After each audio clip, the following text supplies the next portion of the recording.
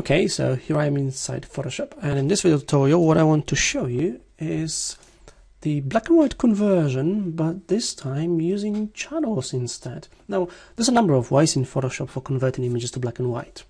One of the obvious ways is to use the image mode and grayscale, or you could go to image adjustments and desaturate. But first of all, the options like desaturate or grayscale don't give you much control. Yeah, if you just choose desaturate, let's say the image is black and white, and it looks a bit dull here. So if you want to have more control, the next step would be to use the black and white adjustment.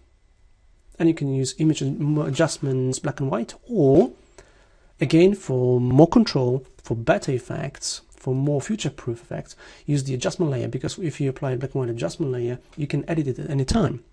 And it's non-destructive, and there's loads of great features of adjustment layers, which I'm not going to cover in here. But here's another way. I'm just going to undo the last step. Sorry.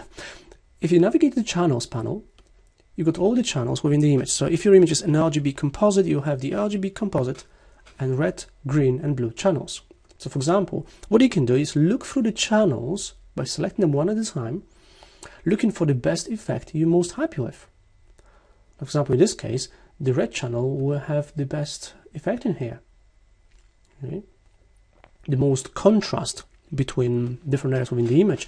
We use channels quite often, or we used to use them quite a lot for selections, because if you increase the contrast between the objects, it's easier to select them using magnetic lasso tool, for example, which works with contrast.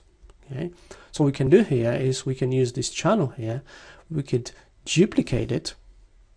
Okay. So we've got a separate channel. So we've got the RGB composite and the red copy, right? Okay. Or just leave it, keep the channel selected, and go back to the layers panel to start making some work. So quickly and easily, by just selecting one of the channels, you can make the image into a much better black and white image than you would normally achieve with the other options.